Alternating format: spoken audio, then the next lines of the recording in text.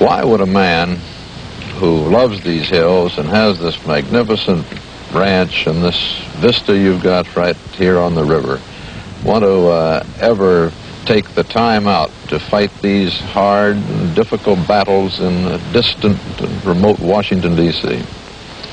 Well, Walter, I think that we enjoy the time that we spend here, but all of my life I have wanted to be a public servant. My father ahead of me was, and I grew up wanting to help people with their problems, and I get a satisfaction and a sense of achievement from constructive efforts on behalf of human beings that you can't get in almost any other profession. I will have been in Washington 30 years come next year, and I think I'd just be lost if I didn't work in some public field. If I couldn't be in public life, I would want to be a teacher, as I was before I entered the public life, because I could have an influence on the minds of the young people and lead them in the directions that I would like to see them go. I've often said that if I'd had a boy, I'd want him to be either a politician or a preacher or a teacher, because they would have a sense of achievement that comes from a few other professions. Well, now, it took you a little while to find this way of your life. You, here at the ranch, you wanted to get away early in life. You went away as a laborer before your disappointed father succeeded in getting you back and into teacher's college. Why did you want to leave in the first place? Well, Walter, I didn't want to leave. It was more of a necessity. I worked all my life. As a little boy, I shined shoes at the barber shop. I was a printer's devil. I ran off the weekly paper on Thursday afternoon, the old Washington Press. I inked it. That's Washington, Texas Press. That's the name of the press. When I graduated from high school at 15, I wanted a job, and there were not any jobs to be had around here in 1924, so I took the old philosopher's advice, Horace Greeley, and went west, young man, and worked 2 years in California in the Platt Building as an elevator boy in San Bernardino, and finally wound up in the lawyer's office. But I came back, and Mother talked me into going to college, and during the period I was in college, I taught a Latin American school down in South Texas, and it gave me great satisfaction, and I thought I wanted to be a teacher. So when I finished college, I went to Houston and taught a year, and then the great opportunity of my life came to me when Congressman Clayburgh, one of the owners of the King Ranch, asked me to go to Washington as his secretary in the Hoover administration, 1931. And except for a brief period of 15 months, I've been in Washington ever since, 12 years in the House, 12 years in the Senate, 5 years there as a secretary. Had you given any thought to a political career before that appointment to go to Washington? Yes. I assume ever since they first told me of Grandpa's prediction, I had an ambition to be a United States Senator. And I took the steps that I thought were calculated to prepare me for that work and to make it possible for me to be elected. I was first elected to Congress when I was 28 in 1937. In 1941, Senator Shepard died, and I ran to succeed him. I was defeated in a very close race by the then governor of the state, W. Leo Daniel. He defeated me in 1941 by 1,311 votes out of more than 1 million. And then I waited until 1948, and when the then Senator O'Daniel decided not to run, I ran for that place and had a very close race, but was elected in November and have been in the Senate since that time. That loss to W. Leo Daniel must have been a rather bitter one for you, your first major state race. What did you ascribe your loss to then? No, it wasn't bitter. I think that Governor O'Daniel was a very popular public figure at the time, and I was a very young man and was unknown throughout the state. I'd represented a district in central Texas, and I ran rather surprisingly well at that age and with the resources at my command. your technique of leadership is considerably different. If I may, I'd like to quote from a chap here who one observer has quoted in one of your biographies. Being won over by Johnson is a rather overwhelming experience. The full treatment is an incredibly potent mixture of persuasion, badgering, flattery, threats, reminders of past favors and future advantages.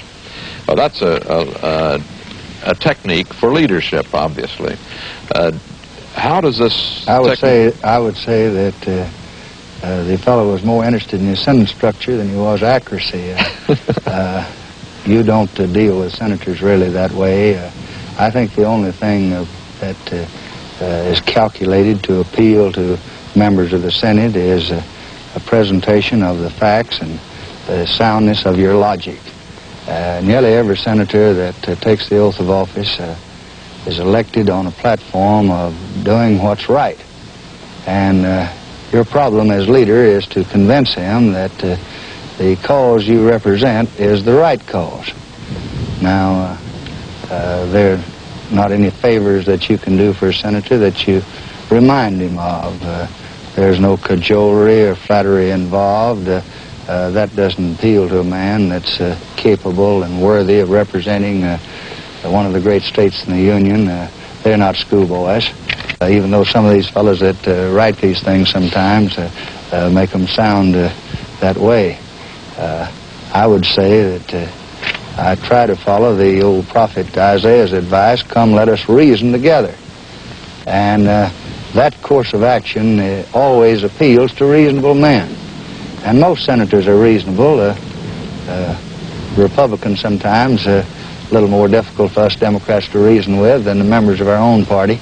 But all of them are patriotic members of the Senate, and they want to do what's best for their country. And once they're convinced that the course of action that you present is for the best interests of America, you'll usually have a lopsided vote in your favor.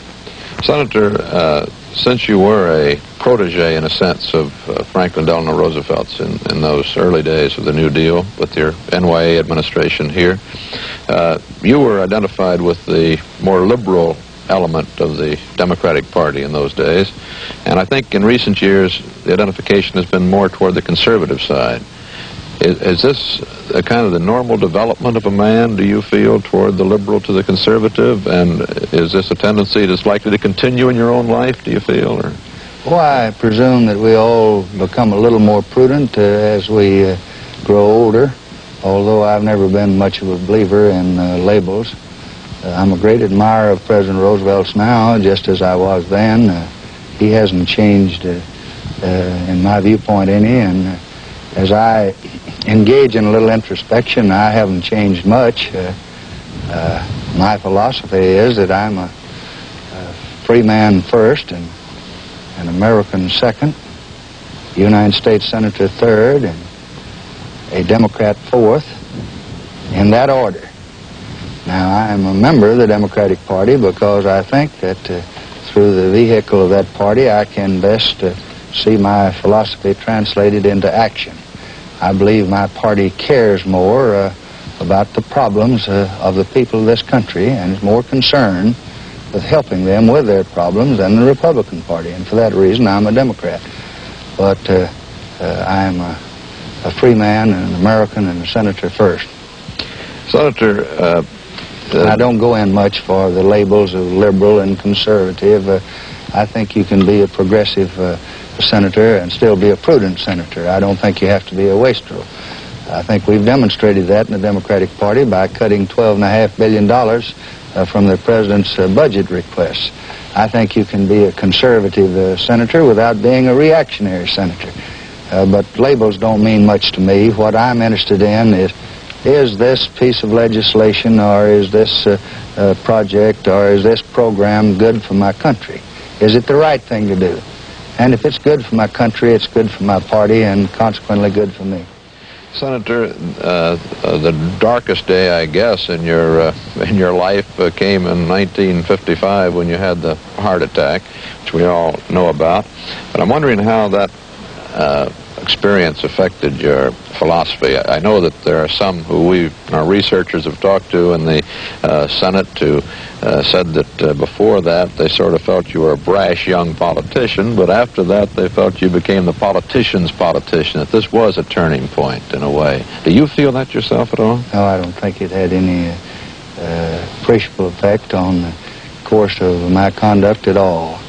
I think during the period of 60 days when I was away from the Senate chamber, that I had time to reflect and really appreciate all the good people that I'd known, and how unworthy perhaps I had been of their devotion and their friendship.